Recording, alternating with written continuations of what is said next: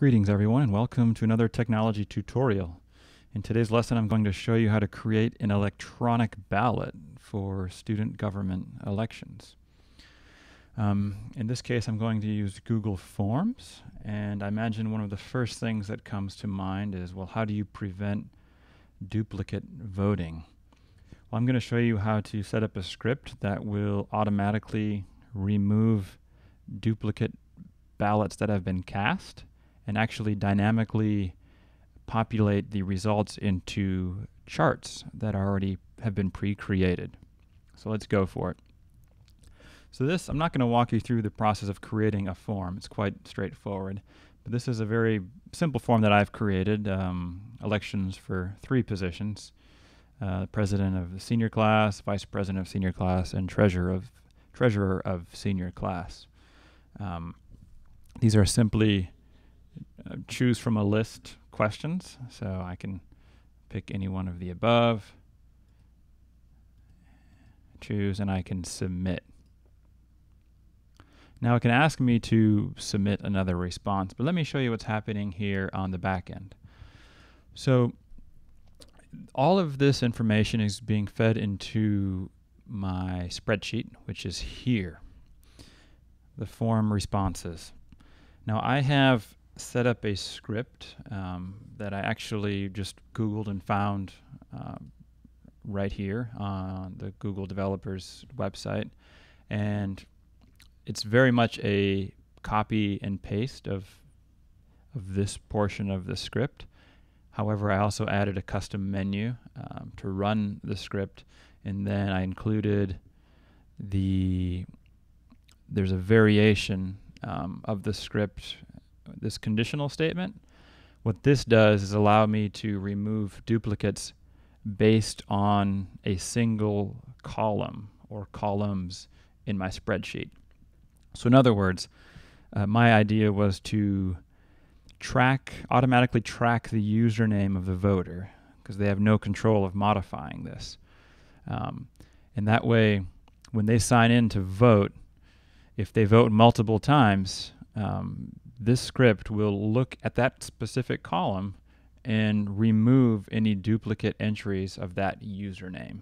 So that way no one can vote multiple times to alter the results of the election. So let's take a look at the actual script. So I went into Tools here in the Script Editor.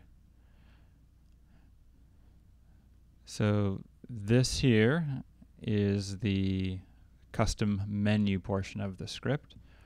Here is the copy and paste of that previous screen that I just shown you with the script, and then the line right here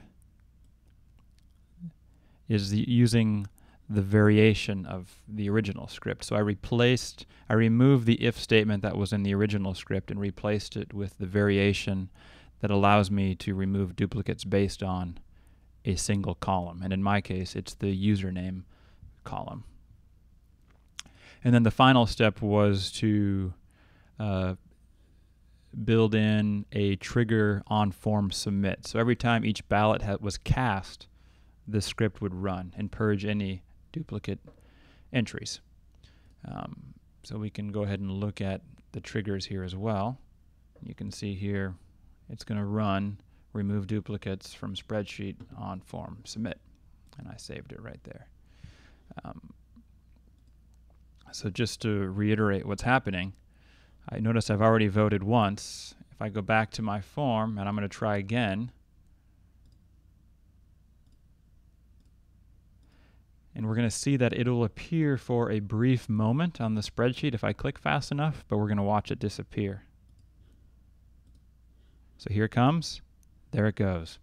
Now in terms of displaying the results, I'm using the COUNTIF function to do this. So every time Fred Flintstone appears in the results here, it's going to give it a number. So if we had 5 Bill Clintons, it would put number 5. And based on that, we can create a table from which we can then build a chart. Now, since I'm only logged in as myself and I can't cast any more votes, of course, Barney Rubble here has 100% of the votes. But if other people were to cast ballots, we would see how this would change based on the entries that are ended here, because this function right here is pulling the data from the form responses.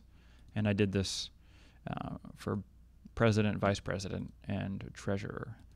And I could even go one step further and publish the charts to kind of make them available to people as the election is happening, so they can kind of watch the results go back and forth if they're interested in adding a little bit of suspense to a school election.